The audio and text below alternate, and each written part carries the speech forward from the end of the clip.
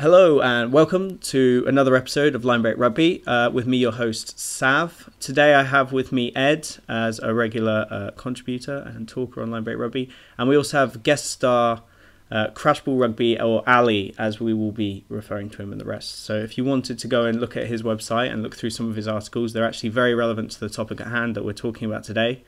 Ali, if you'd like to say hello first. Hello everyone, thanks for having me on.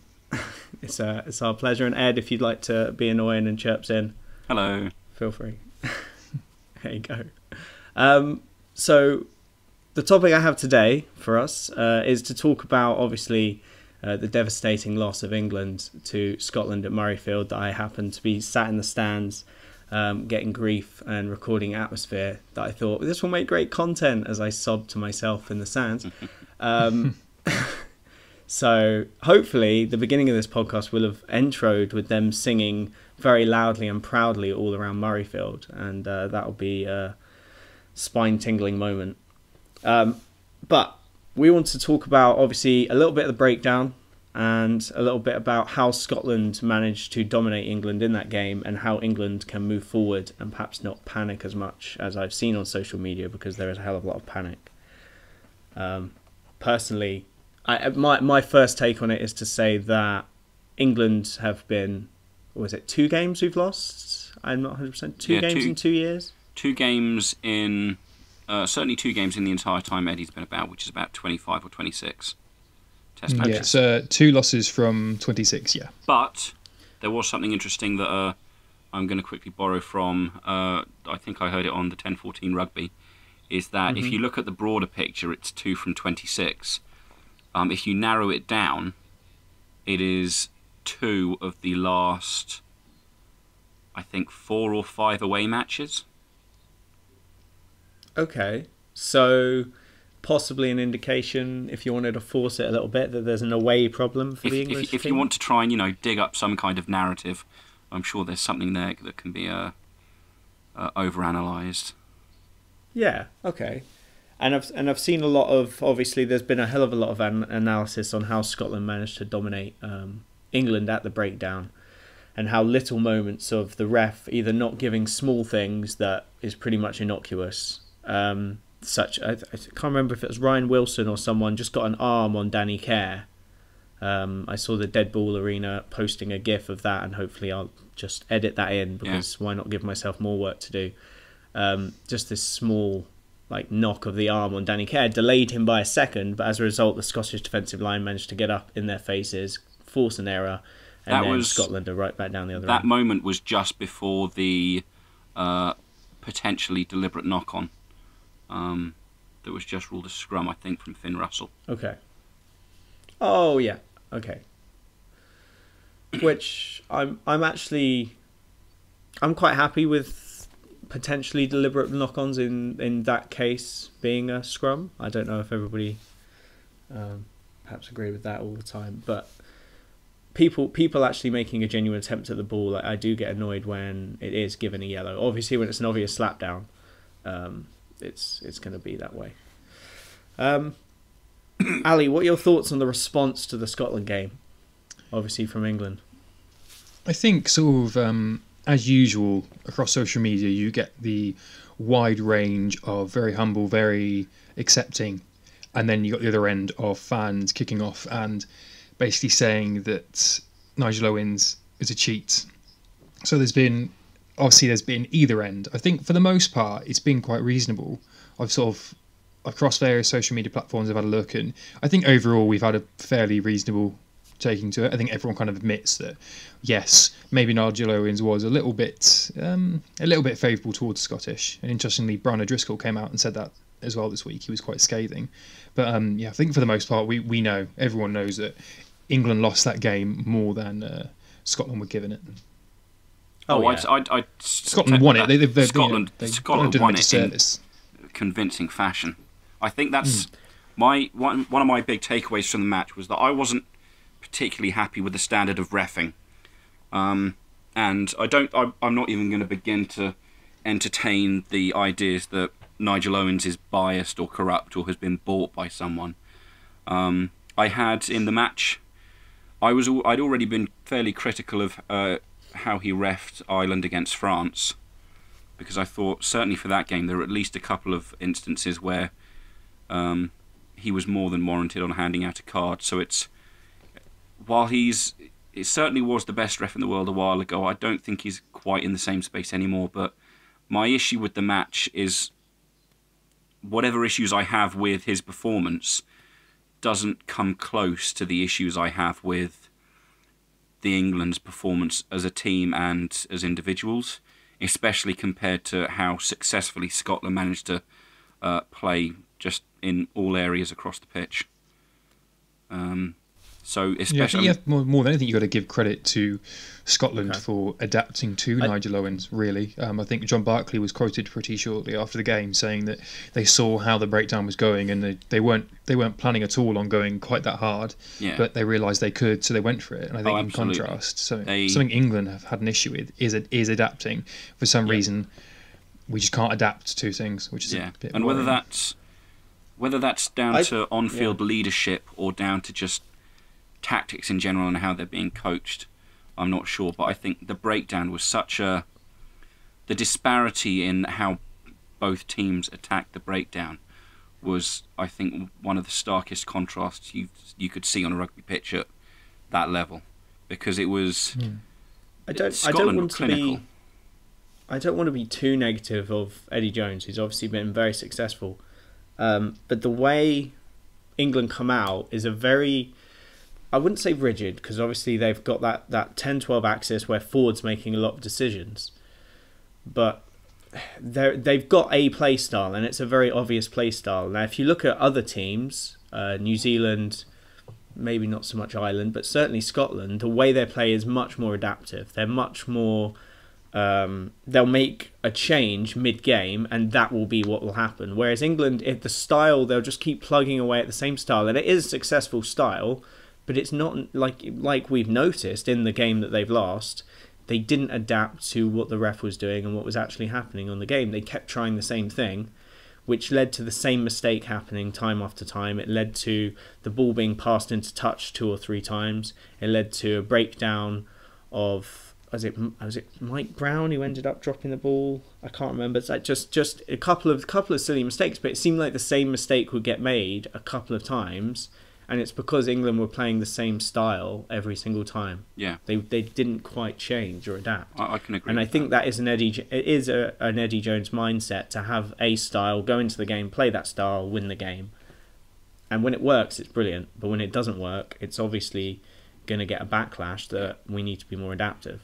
I think I mentioned that in a comment to someone the other day, but in response to, just because of the amount of the number of articles that started coming out about Eddie Jones and that, he should be on his way out. And there is, you mentioned that there are the good side of the fans. There is also, the media tends to lean very heavily into the ugly side of it. Well, that's where the clicks are. Well, I know, but the derision they seem to have for just the first sign of faltering. If we put a headline here saying Eddie Jones must go, yeah, we're gonna get more people clicking on it to see what nonsense we're saying than if we had put just something, but England versus Scotland, the breakdown, something like that. There are certain aspects of how we've been playing that, because there are certain things that you can recognise, and there is the lack of adaptability on the field is one thing that I kind of picked up on, because even though it's the sign of a good team to be able to grind out a win no matter what, but there has been a sense against certain teams where how we've been on the pitch has seemed, for say 90% of the match, second best, and then it's the 10% that finally gets us across the line. Where if you think about, that's what everyone was expecting in the Scotland game. To be honest with you, even in the stands, everybody's expecting England to come back that last push. And even especially I in the stands was thinking, okay, we've been rubbish, we've not been good enough. And then the Scottish fan behind me said, this game's not over. And I don't remember what the passage of play was, but we dropped it, or the ball went into touch, and it was at that point, at the 74th minute or whatever it was, that I just went, the game has gone. Yeah, and it was a mixture of Mike Brown and Ben Teo, who put the ball out into touch a couple of times. But the problem seems to be happening more often, or it's being exacerbated by other teams knowing the pattern or knowing how we go about the game. I mean, if you think about the game against Australia at Twickenham at the end of last year, I think we scored like 17 points in the last 10 minutes. And so, we were fairly close for the first 70, and it never really looked like it was a game we were definitely going to win. And then in the last 10 minutes, there was, they fell apart and we switched on. And I feel like it's either happening less and less often, or it's happening later and later. But I think it's noticeable. So we needed another 10 minutes against Scotland. Is that what you're saying? They could well, maybe not in that case, but should have played on. I think that's partly because the disruption that's actually happened to Eddie Jones' finishes. I think before you had Jamie George, Carl Sinclair, Courtney Laws, not Sam Simmonds, but a back rower, Danny Kerr, and Ben Teo and Jack Noel coming off the bench. Those are all impact strong players. Courtney Laws started, I think, but I think the biggest thing was Underhill getting his yellow card. You've had Courtney Laws or Launchbury coming from the bench, and that's been an impact. There's not been anywhere near as much. If you look at some of the bench players I've had recently, it's not. They've not had the same impact. So I think that's also been a big difference to why they're not putting on the same points in the end stages. I certainly. Well, if we look at that again, I haven't got the team in front of me, but obviously the selection for this week versus France is not left field, but there have been drastic changes. He's put some changes that I think the fans have been asking for. The Watson at 15 was a big call that people have been asking for. Jamie George obviously starting at hooker is something that people have been asking for, and Daly being brought back in. These things that obviously England fans have been chomping at the bit wanting to do frees up that whoever was starting now sits on the bench. So yeah, that'll impact the finishes, I think, eventually. It is. I do think looking at the squad, I don't think. I mean, I'm not entirely sure how much impact you can expect from the replacement backs we have compared to the replacement forwards, because I think having Haskell, Simmonds, having Sinclair come off the bench, I think will be a massive boost. But Ed, we'll just put Simmonds on the wing. I don't see the issue really. But I think the backs just strike me as being uninspired. Perhaps isn't the right word, but it comes close. We've got Wigglesworth, Joseph, and Brown, and I think Joseph should probably be starting, but he's been very average. I mean, he's not bad defensively. He's very astute at drift defence and making sure that there's no space for the wingers, stuff like that. Yeah. But if we look at the way that Finn Russell floated the ball out to Hugh Jones and how the Scots did run riot down that channel, there's no getting around it that Joseph did have huge problems against Scotland. And that's an issue, and that's something that he's been so reliable at for such a long time. And if his attacking game's being a bit neutered and then he's having trouble in that area as well, then I think Eddie Jones is making a good call in saying, look, come back stronger, and Joseph can come back stronger, but let's see what someone else can do in that position. It's also because Bastareaux's huge, and I think Teo and Bastareaud colliding is just going to be great TV. So true. That'll be quite helpful. I think the big thing for me, though, is I do genuinely... I know he's only just back from injury, But I think at this stage it might have been more sensible to have Itoje on the bench, move Laws to 5, Robshaw to 6, and have one of Haskell or Simmonds in at 7. Just to have a slightly more well-rounded back row. Ali, how do you feel about Laws at 6? Because it's happened, obviously it's happening very consistently now. His ball carrying game has increased. He's always been a great tackler, decent at the ruck, and he's very good at looking after Johnny May when Johnny May's having issues on his wing. But what are your thoughts on him at 6? So I've never been a fan of second rows playing on the blind side. Even when Itoje was in form in his second year, first or second year with England, I really didn't like it. I mean, I understood it because of the options at the time. Jones didn't have test-proven options there, and I kind of understood it. But recently, he's had options, and he's been persisting with Laws at 6, and I don't like it. I think you lose a mobility around the park if you don't play, a Haskell, Simmonds, Underhill on the open side and put Robshaw back to 6. And it's not necessarily even about the breakdown I'm talking, is in jackling, but it's getting to the breakdown, getting little nuances, getting to somewhere quick enough. At times, Laws can be a little bit lumbering, and it just straight up. Big levers. Well, yeah, exactly. If you put Robshaw or Laws to an obstacle course, who's going to get through that faster? I mean, probably Robshaw, and he's not even the most mobile of flankers. You put an Underhill or a Simmonds to an obstacle course ahead of Laws, who, hands down, who's going to win? And it's just things like that. It's getting to support places a bit quicker, and I think having 3 second rows just limits it. I think the way, and I 100% agree with you that our mobile, it's not that he's not mobile around the park or his engine isn't very good. But yeah, it's that 1 second slower over 100 metres or a tenth of a second over 10 metres. These sorts of things add up over a game and you've got an issue. It's what he does provide, obviously, is we have a better line-out coordination. We have set line-outs, and if the way we're winning a game, which I think England have done reasonably well, is to win a penalty, kick close to the corner or as close as we can, win the line out, either maul over, we can't maul over, that's fine, then we hit the 10-12 axis, and then a winger or Johnny or Joseph goes over. And that's kind of been the way, or we get it wide to Watson or Daly. That's kind of been the way that we win games. We just get the penalty and then rely on our set piece, which is why having the second row has worked. But in games like against Scotland, like I think if we played against New Zealand, where both teams try to not have set piece, like they don't want to necessarily have a punch up front. They don't want a forwards game. They want a free flowing offloading. Although Scotland apparently offloading is not what they've been doing, but they want a more open game.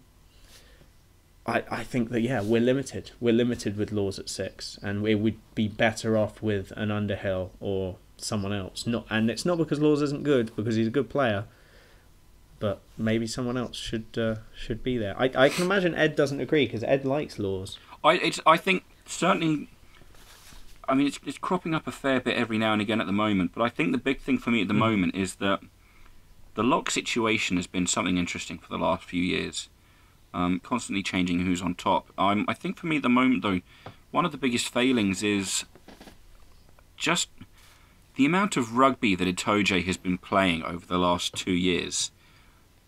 There has been, in similar fashion to Cruz, if not quite so stark. I think Itoje has had a fairly large drop-off in quality and intensity, and I think it would probably suit him best either to just have a few weeks out of the squad or be coming off the bench. Because again, him and North need to go and have a holiday, do they? Absolutely. I mean, there's absolutely something to be said for a back row that can play like a lock or a lock that can play like a flanker. But I think while I recognise that it has worked over the last 2 years while Jones has been doing it, I think there's more to the team dynamic than just the locks, and it has something to do with having Billy about, having Haskell about. But I think at the moment it would make more sense for Itoje to be coming off as an impact player, as a finisher, and Laws and Launchbury linking back up in the second row. Because Laws's play style has just come on an absurd amount in the last couple of seasons, and I think he's one of the few players that has been absolutely outstanding for us in the Championship so far. I'm constantly reading from Northampton fans that while Saints basically just give up, he's one of the few players that sticks with them and sees out the games best he can while everyone just drops off. I knew you'd be a big Laws fan. I knew this was coming. I wasn't. I mean, actually, I might always have been, because I think even if we go back far enough, I was always championing him and Launchbury for greatness, and then Itoje and Cruz came and usurped them. But I think particularly now that we have, I think in this case, because Haskell and Simmonds are both. Well, it might be interesting because we played Simmonds at 8 last time, but I think he could. Mm-hmm. I think he is a better long-term option at 7 than Underhill. I think Underhill makes more sense at 6. And so considering, I mean, if Fred was here, he would just be telling you that back row 6 or 7 makes no difference. But well, he's French. He's got no idea what he's saying. But I think in this case, with both Haskell and Simmonds on the bench, I think it would make much more sense because I mean, Eddie Jones played Haskell at 7 for a year and a half, so he's already got the pedigree there. Simmonds played so well against Italy. I think it would make more sense, as I say, if Itoje dropped to the bench, shift Laws and Robshaw down again, because Robshaw shouldn't be in 7. I think Robshaw as a 6 is our strongest workhorse. The amount of work he gets through is unparalleled. And then if you put someone like Haskell or Simmonds in at 7, it gives the back row a bit more balance. It gives the second row a bit more stability. Yeah. And I think there's a dynamic. But then obviously, I think you're alluding to the fact that we are wholly reliant on a Billy V type character to make up all of that hard yard. There is something to be said for that as well. Stuff, but again, it's. I think the other side. I mean, if we bring it back to the Scotland game, we were exposed is perhaps an understatement with regards to the breakdown work. In that, I mean, however it was happening, Itoje clearing a player too far out, us just not committing enough players to the ruck, whatever. I mean, I think against Wales, even Farrell was getting turnovers. And then against Scotland, the ruck was just a free-for-all for anyone to get in on. And so for Barkley or Watson or Wilson to just get on the ball, and then we'd be penalised because we'd have absolutely nothing to counter it. I think this. I don't know if this was Ali who brought this up, or someone else may have brought it up. But having Haskell on the pitch to control the breakdown, to win the ball, to recycle possession, to do these just basic things that perhaps Laws that's a couple of seconds slower or a second slower or something isn't quite doing. And maybe we're forcing a narrative because it's one loss and it's no big deal and we shouldn't really, Rome isn't burning or whatever. Yeah, not yet. But it's interesting to me. I think obviously there's a lot of talk about whether Haskell's even going to get a new contract at Wasps, and I don't think he is, but I don't know that. No, he is definitely leaving Wasps. Okay, it's just where he's going to. That's going to go. I know Bordeaux Begler have offered him a pretty significant contract, but obviously he needs to stay in England if he wants to play for England. So he was talking to Worcester, wasn't he, or someone? Yeah, Worcester, Northampton, and Bristol were rumoured all to be interested. I think one of the Scottish teams is also on the cards. Oh yeah. I can't remember. It was Glasgow. Glasgow were rumoured to be interested, but obviously, again, that's probably a no-go over Haskell if he wants to play in England, unless Eddie Jones says it's a special scenario. But I don't think he will. Yeah, but I don't think he will, just because when fit, you've also got who I think is actually the best open side flanker in the country is Tom Curry and Sam Underhill. So you've got those two ahead of Haskell, perhaps. So they were at one point anyway. I think Haskell has to stay in England, basically. I think we're all, and this is not really our fault, but we've all stopped talking about Zach Mercer as well.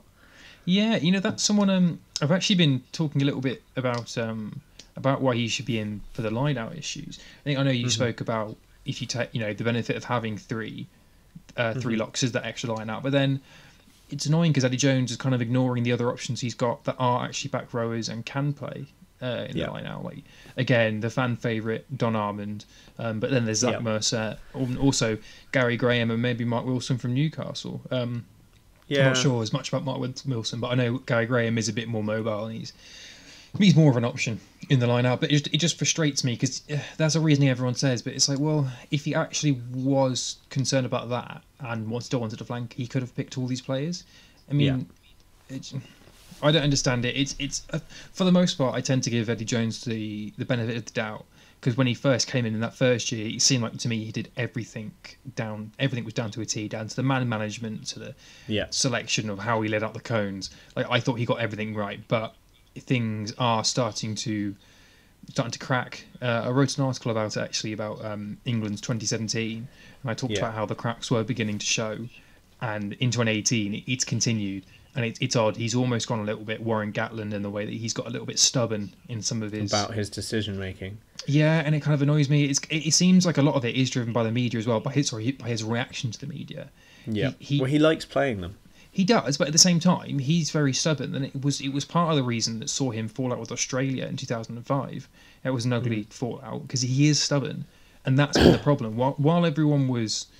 While the media were getting enough clicks singing his praises in the first year, it was fine. They have to worry about it. But obviously, media, they can't keep doing the same thing if they want to keep people coming to them. So they had to change it up a little bit. And when they started hinting towards it, Jones got more abrasive. So they wrote about that, and it just kind of went a bit downhill. Yeah, and I think a lot of it's the whole stare into the abyss, and the abyss stares back. Yeah, he was playing it. He was doing that thing. He was doing the whole media hype. And then all of a sudden, it's infected his mindset as much as he was trying to get into their heads, because he's thinking about the next thing that he's going to do in reaction to them, I think. Well, that's the thing. I mean, a good healthy coach admits when he's wrong straight away. You look at how he took off Tamina Harrison and Luther Burrell in Australia in his first year. He clearly and even before half time for Harrison, he clearly stated, he said, I got it wrong, so I changed it.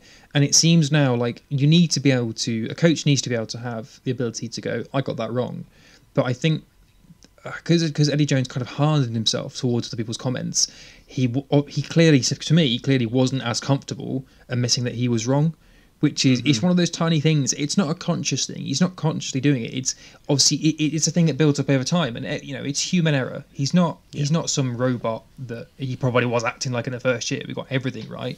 As time went on, he's human. It happens, but he's meant to be now is meant to be peak England. He is basically. I mean, originally I think he said 7 of these players will be in the 2019 World Cup or something. So there was something like that. And then he made all of these tests with Harrison and some of the other players, and even Tom Wood early on still playing all of these things. And then he made changes at half time. But now the team is meant to be wholly, if not even, 3/4, is meant to be the team that will turn up in 2019 and win the World Cup. Yeah. So if he makes these dramatic half-time changes, he might feel to himself that he hasn't set the team up right. Even if it works and makes that dramatic changes, he might be in his head just going, well, maybe that's what have I done for 2 years? I need to trust what I've done in the past 2 years. And he's believed his own hype a bit and just gone, maybe I shouldn't make a change. I suppose, yes, but then with the back row issue, I think you could almost say, well, he knows he got it right when he had Rob Shaw and Haskell. So now he was originally forced into playing locks at blindside because of injuries. So it's kind of like, well, surely he knows that that's not his first choice and that he needs to change it because it's not what he wanted originally. True. So he shouldn't have an issue in changing up what he didn't want. Now he should have learned that lesson. Yeah, go on. Yeah, well, I mean, and also what I find interesting is I don't think he went into this this season thinking he'd have to play a lock at 6, because it looked to me like he very much saw Sam Underhill as the prodigal son. It seemed like he was going to get him straight in there at open side, and I think the most damning thing for Underhill was his performance against, I think it was Samoa or Australia, where he got penalised a few times at the breakdown, and I think what happened Matt was Kovacic style.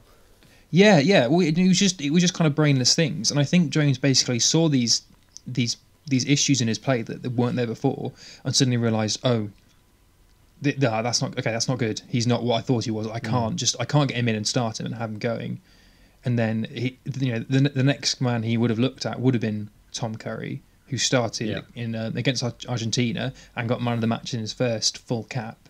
I think he 100%. obviously, and his other option would have been Haskell, who was injured and now hasn't been able to find form. So he's kind of had to go to the other options. Go down to Laws at 6 and things like that. I really interested in Mercer personally. I mean, watching him hunt down Smith at the weekend, putting me into touch. I mean, that clip on its own just speaks volumes. Not only to how quick he is, but to how determined he is as a player to win every single game and to not let other people beat him. And at 7 for that game as well. Interestingly. Yeah, and that again.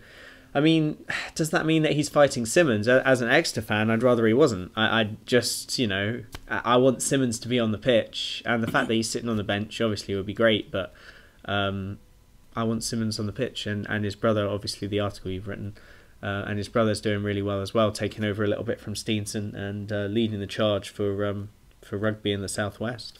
So his brother plays at 10, is that right? His brother does play at 10. He hasn't really. He's had a couple of starts in Anglo-Welsh and kind of the European kind of stuff, but he's not.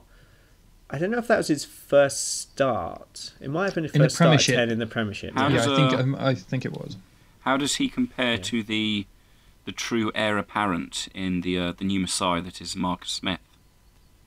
He's kind of similar, I find. In a way, I really like Marcus Smith as well. Who doesn't? He's fantastic. I think they've both got balls. I think Marcus Smith might have bigger balls. I don't know. I think Simmonds is quicker based on what I saw at the weekend. It's not to say Marcus Smith is slow, but I think Simmonds might be a bit quicker. He has got the pedigree of his brother, and he's not. And he has played. Did he play 50? He's played 15 in subs or on the wing at subs sometimes. So he's reasonably quick. Whereas Marcus Smith, I think, is just very attacking to the line. I really rate Marcus Smith. I mean, we've had a 45-minute podcast on Marcus Smith talking about him, and that got 2,000 odd views on YouTube and X number of views, and people really are hyping up Marcus Smith, and quite rightly so. I think he's brilliant. So yeah, those two will be duking it out for the 10 shirt when Ford and Farrell eventually throw it away. Speaking of, I'm glad to hear someone else actually back. Joe Simmonds is a future contender for Marcus Smith. A lot of people have been kind of waving that away, saying no, Smith is the only one. But I agree with you. I think Simmonds is going to be competing.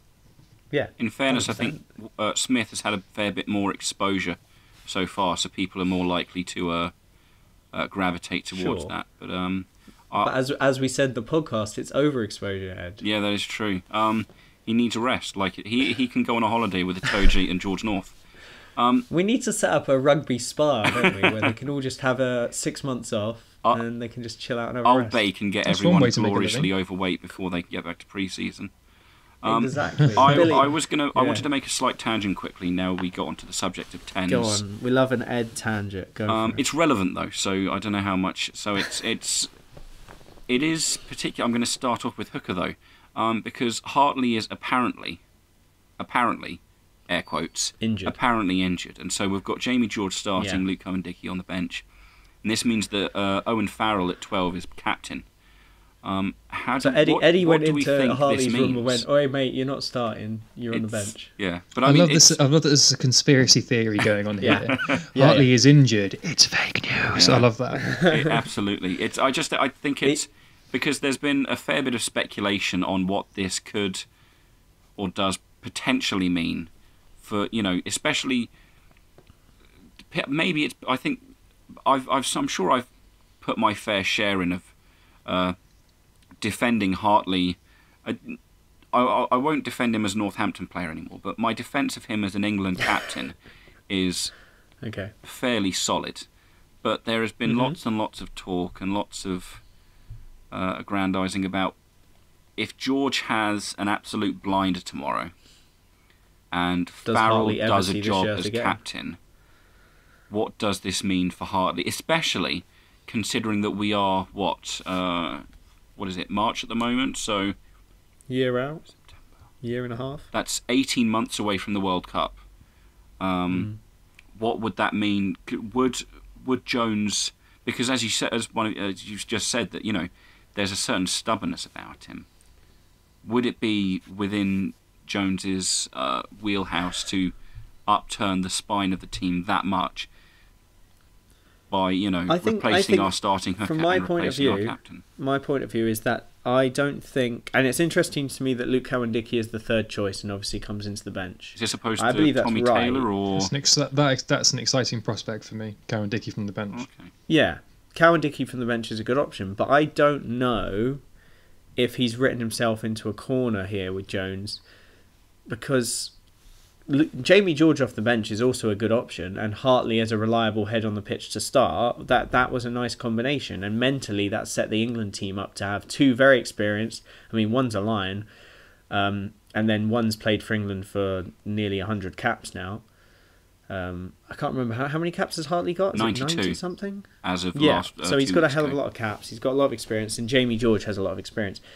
So he's painting himself into a corner that these are his two, really. I think that's very much his scrum half problem all over again. Yeah, kind of. Because the problem being is that although Luke Cowan-Dickie is exciting, he's good off the bench, the mentality of the team has to be, I can rely on every single person on this pitch. Okay, no matter what, when it comes down to the line, they need to be experienced enough. And if you're on the pitch and somebody of Luke Cowan-Dickie, he's got good calibre, but he's not got, 25 caps under his belt, I don't think. I'm not 100% sure, but he doesn't have that repetitive playing time. I think he doesn't has even less start. than 5 caps, Cowan-Dickie, at the moment. There you go. He doesn't have, and he doesn't even start necessarily because of Yenda or Exeter. He doesn't necessarily start week in, week out at Exeter. Now, they're the champions. They are obviously a high quality team, but he's not necessarily starting week in, week out for them either. So there's just there was that nagging feeling probably in Jones's head going, yeah, Cowan-Dickie's great, and he is great, but there's that small thing he's missing, and that's obviously the huge amount of game time that the other two have. I don't know how you fix that situation, but other than just playing Luke Cowan-Dickie, maybe Baxter needs to just go fuck it and put Cowan-Dickie on every single match starting. But I think he's club captain's Yendall, so you can't really do that. I think you're saying you can too change that situation. I think once Hartley comes back fit, while he may not be as high a quality player as George or maybe even Cowan-Dickie, or certainly Cowan-Dickie in certain areas, but or handling, or handling, tackling, carrying. He is physically he is an absolute monster compared to Hartley. But what Hartley has, it's Hartley's, it's his head, it's his work rate, it's his leadership. A lot of the time you'll see when if a team's awarded a free kick or something, Hartley is the first man in the line if they've been marched to a certain area. He's the first one. He does a little 2-footed jump as well when he gets there, and I think he does it a lot, and I think it's kind of an exaggerated thing for the team more than anyone else. I think it's like, look, I'm here, follow me. That visual trigger. It is, yeah, and they I think probably do it in training. Yeah, well, that's the thing, and that's what you will miss with Hartley. The problem is if you finally say, Hartley isn't as good a rugby player as the other two, bin him off, he's out. The problem, I think you'd see a slow crumble of the England side because of a leadership thing, and that's why for me he has to start. I think 100% he is the third best, maybe fourth best hooker in England as a player, but as a leader he's the number one. You need him. You can't really go without him until someone proves that they can step up, which is why Mako Vunipola has been named vice captain this weekend. He has, He had, and he got an interview talking about the qualities that he would need, and he was like, "I don't really need to change anything. I'm just going to play." But, he's vice captain. He's vice captain. I like him. He's very dry. Very dry sense of humour. I like that. It was actually quite funny to see that. Interestingly, on the captain. Interestingly, did you see a couple of quotes today from Owen Farrell about captaincy? I didn't. I've seen lots of people talking about putting too much pressure on him, but I haven't seen what he said. Yeah, no. So there was an interesting one where he basically said, "I think if you look at the qualities most captains have, those are my qualities," or something like that. And it was a little bit self-aggrandizing, eh? Well, I don't know whether it was out of context, but I read it and I thought that doesn't really sound like him. It was a bit odd.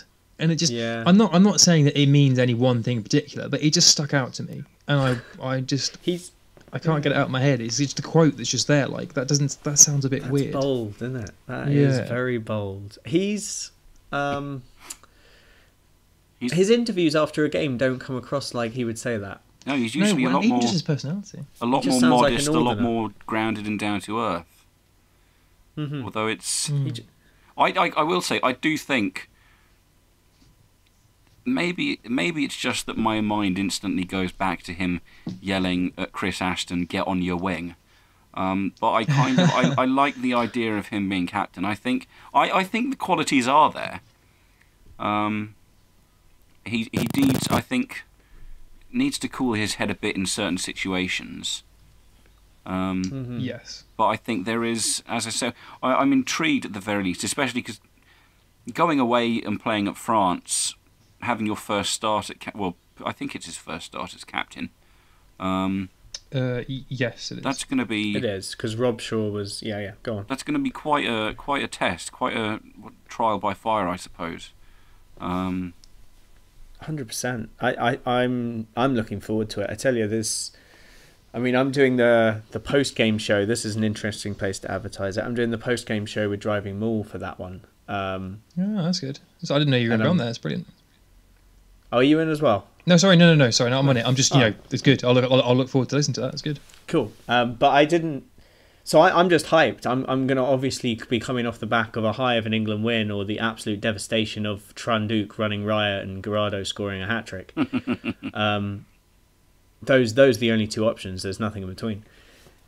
And I don't know. I'm really excited, and I really, really hope that obviously Watson has a good game at 15. That Daly is back to flying form on the wing, even though he's actually a centre.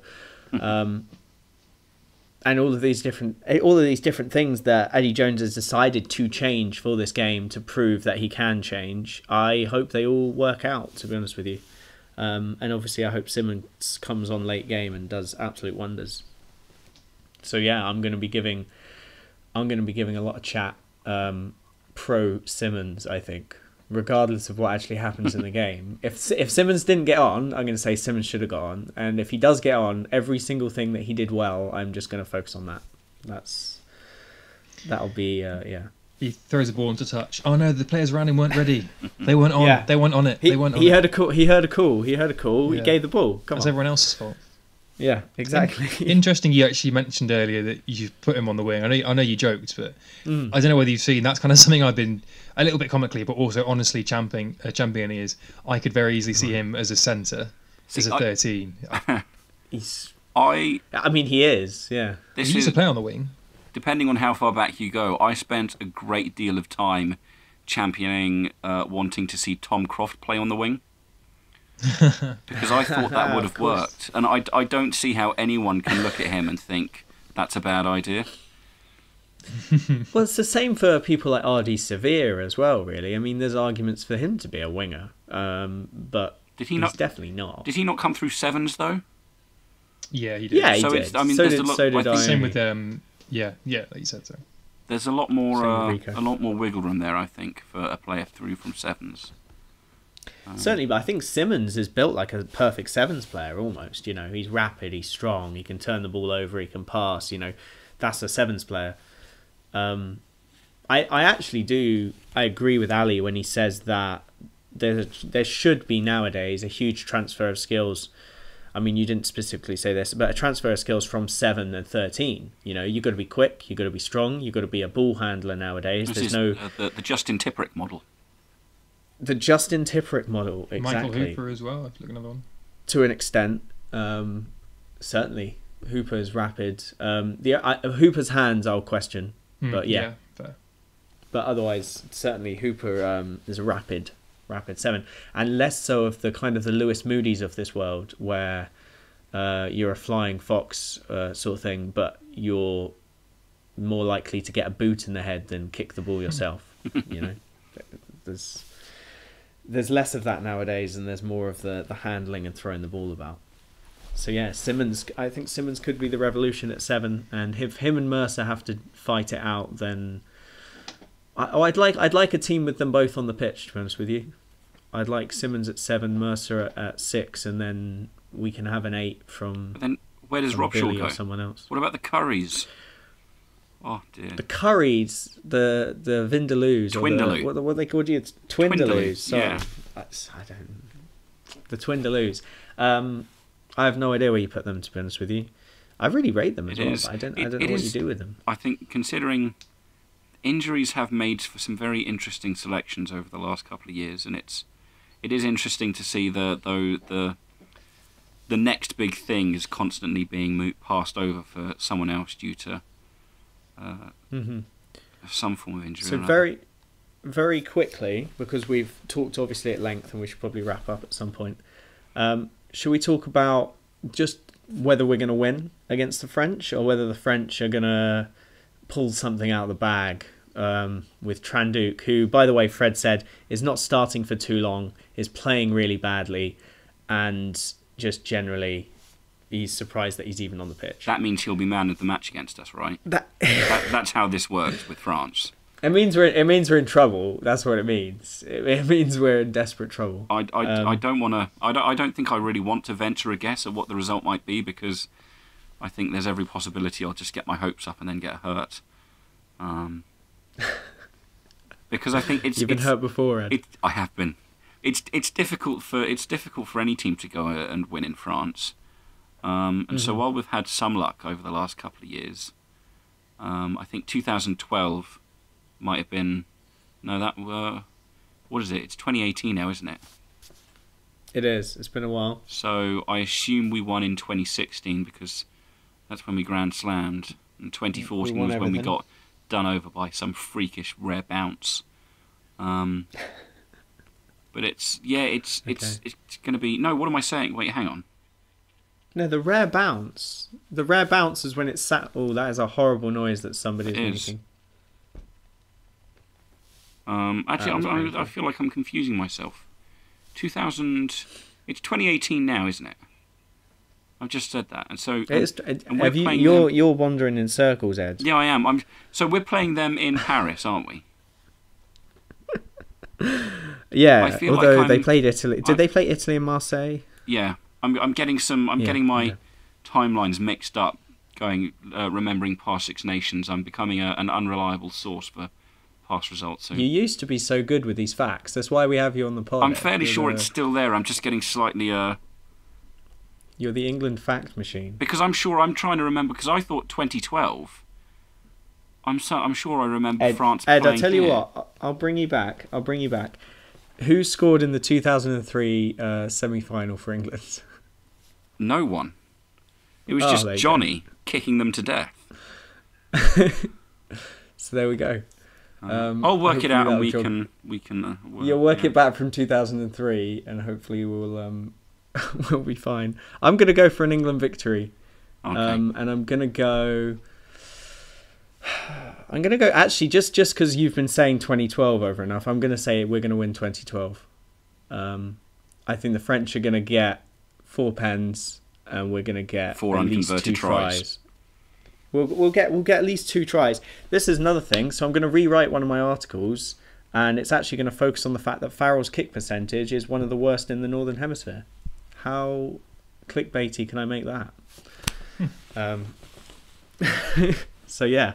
So Farrell's going to miss all his conversions, and we're going to get 4 unconverted tries. Then we get the bonus point. And we'll get the bonus point, and we'll all be happy.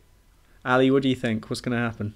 Yeah, no, I can see 3 or 4 English tries, probably around. I'll go 26 points to 17 to England. Okay. So the French are getting a try or 2 back. Yeah, I expect they'll get at least 2. I reckon. All right. So maybe I'll leave Bonival in the team then. And the fancy team needs to be ready. Ed, have you worked out what you want to estimate on score wise? I think the winning team will get a bonus point. You think the winning team will get a bonus point? But I couldn't tell you which team will win. That might be a bit of a cop-out. You're unusually pessimistic. Yeah, I'm always pessimistic. I desperately hope for an English win with a bonus point, so there's still a chance that we can win the championship for be the first team to do it 3 in a row. But I am, by my very nature, an eternal pessimist. All right, fair enough. So I tell you what, let's see. Should we wrap up then? I know, Ed, you're still mulling. I am mulling. It's gonna be on me for a while. All right. Well, if you ever remember it, send me a recording and I'll put it into the middle of the outro music, and it'll just like pop up randomly. So this has been Linebreak Rugby podcast. Go and view, read, and eventually listen to Ali's Crashball Rugby website. He does a lot more work than we do. We turn up every other month and randomly do a podcast and then talk about an article that we wrote in 2016. But yeah, listen and read Crashball Rugby. And that's been me, Sav. If everyone else wants to say goodbye. Yeah, thanks very much for having me, guys. I've really appreciated it. It's all right. Hopefully we can... Ed, do you want to say goodbye? 2012 was the one I was thinking about. I just thought it was at Twickenham, not in Paris. But yeah, so I worked it out. So all has come good. So just to confirm, that was how Ed said goodbye. If I hadn't have said it, it would have worn on. It would have just it would have bugged me for a while. Oh God, yeah. You know I'm like this. You that's moderate better. Yeah, moderate better. You're meant to be the moderator, anyway. But yeah. Moderator of Reddit, anyway. But the outro music is definitely playing at this point in time. If you want to sing along, Ed. Do. There we go. Good stuff. So I'll now sync that up so that your do's link up with the do's. Right, do we want to stop our recording? Yeah, okay. Goodbye, everybody. That went all right. Yes, happy days.